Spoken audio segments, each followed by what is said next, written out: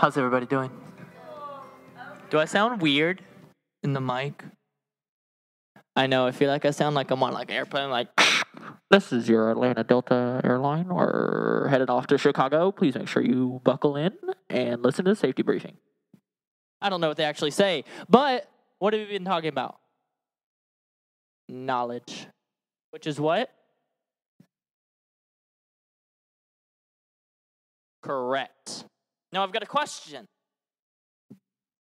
Knowledge sometimes requires fixing something, right? So what's something that you've like not known how to fix and been able to fix before? Anybody? Like something that you like don't like is broken and you need to fix it and you're like, your bike, how'd you fix it?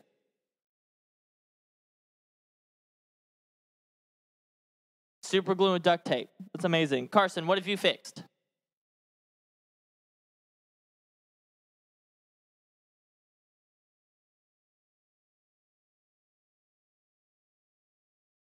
There you go. Instruction manuals are amazing for fixing things. Anybody else? Have you like had to fix something? A toy is broken, or like your Kindle isn't turning on, or no? You think you fixed that yourself? You said it. You said it yourself, and no. Okay. Me personally, I consider myself a tinkerer.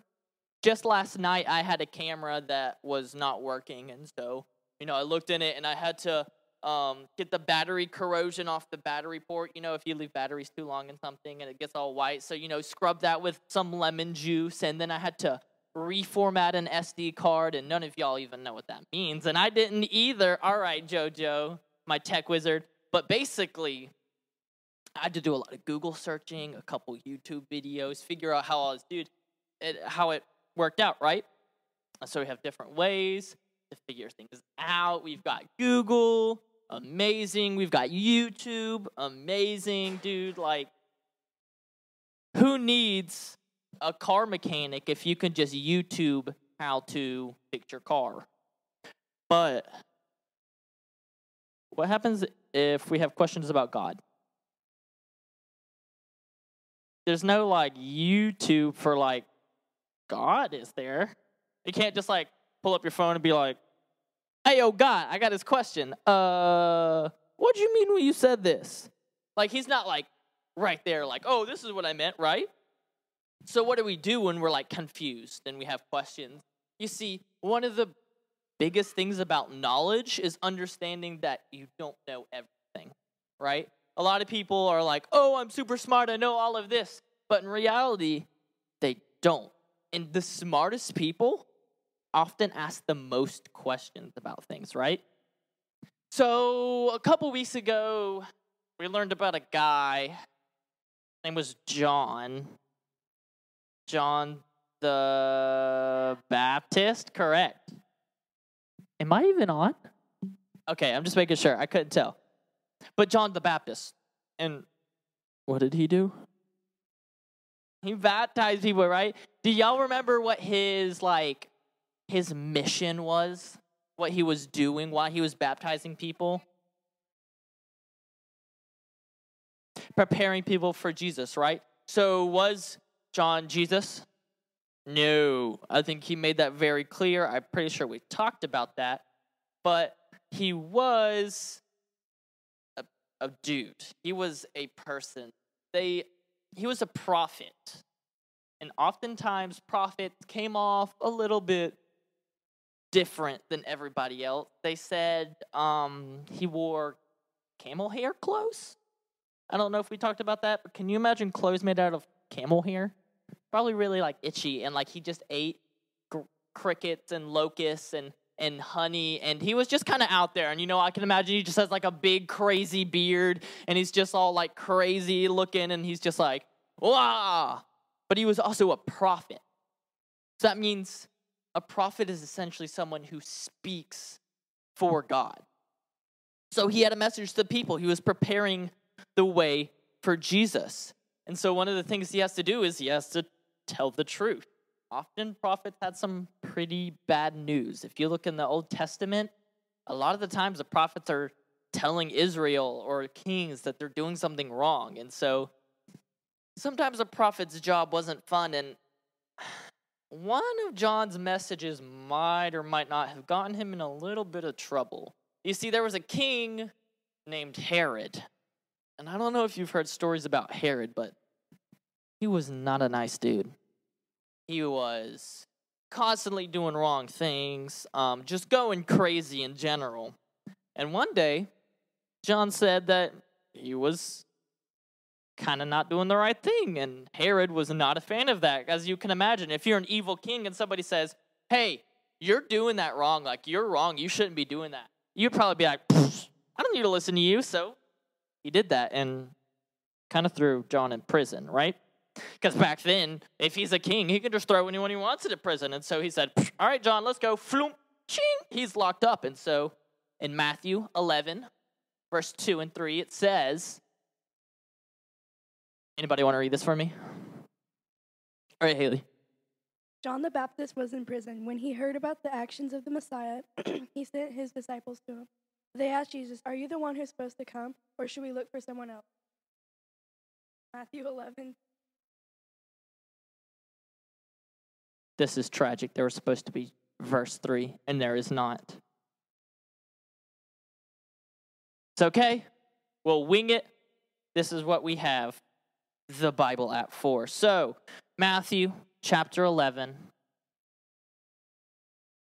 Gotta flip there.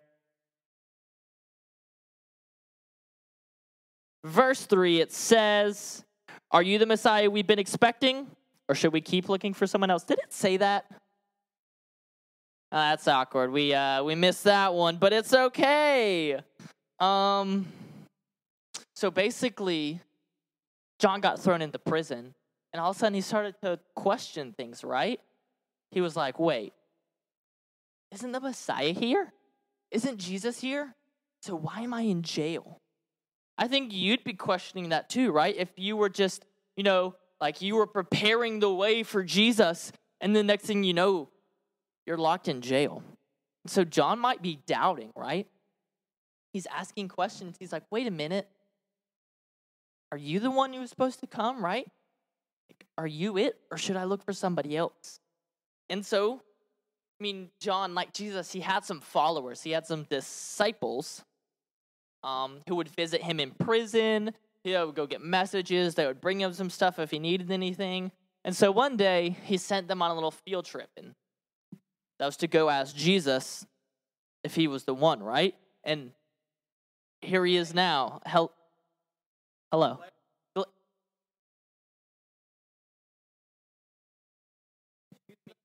No, okay. This is Larry. He is one of John's disciples, yeah. So, Larry, do you want to tell me about that time that John kind of got put into prison because of Herod?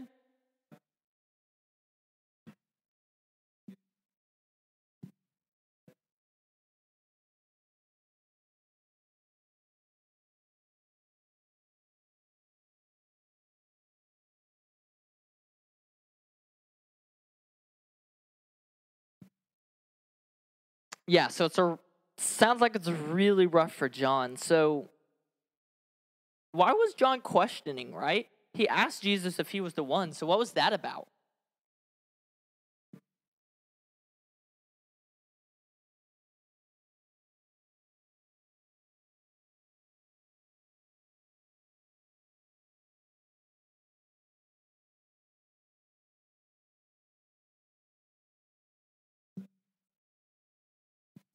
Alrighty, well, I think that's it.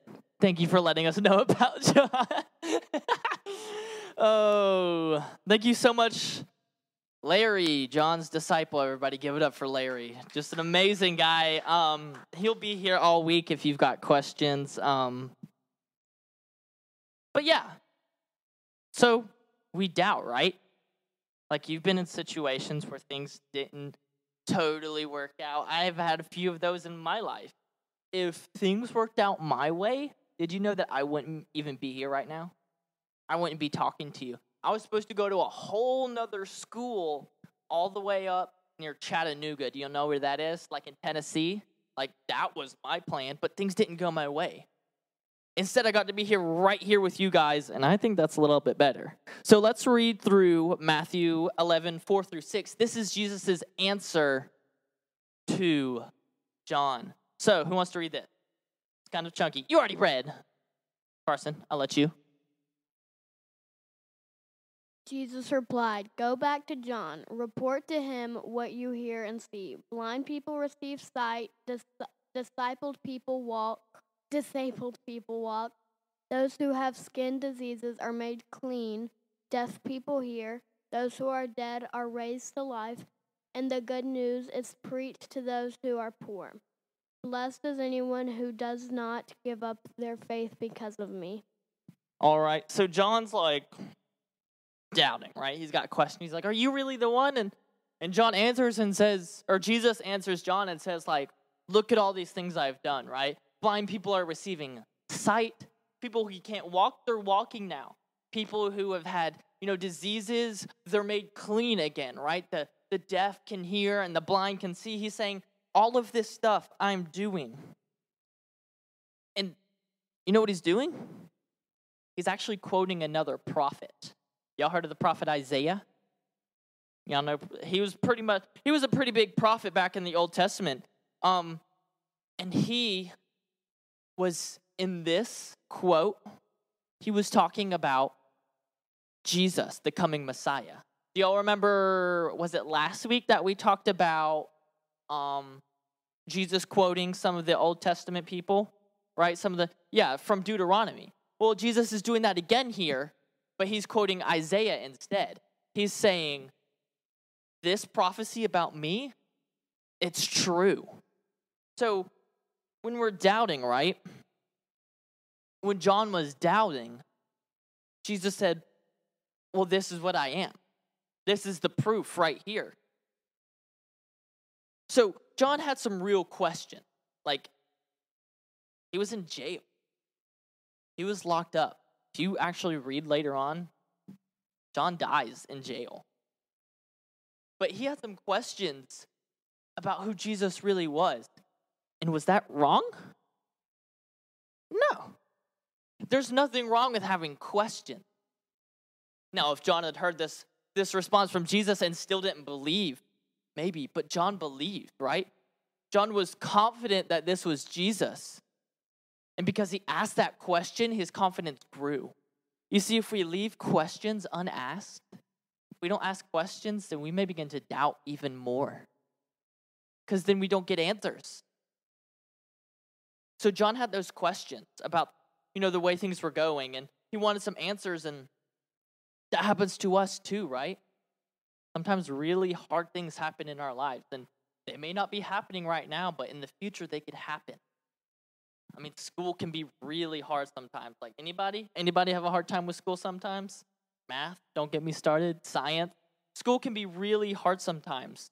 Or maybe you have to clean your room for the third time this week because you keep making a mess, but it's so fun because you have so many cool things to do, right? Cleaning your room, or going to school, doing homework, tryouts for all your sports and things you're doing. It can be really hard. And sometimes it gets too hard. And there's questions that we have. We can't just Google.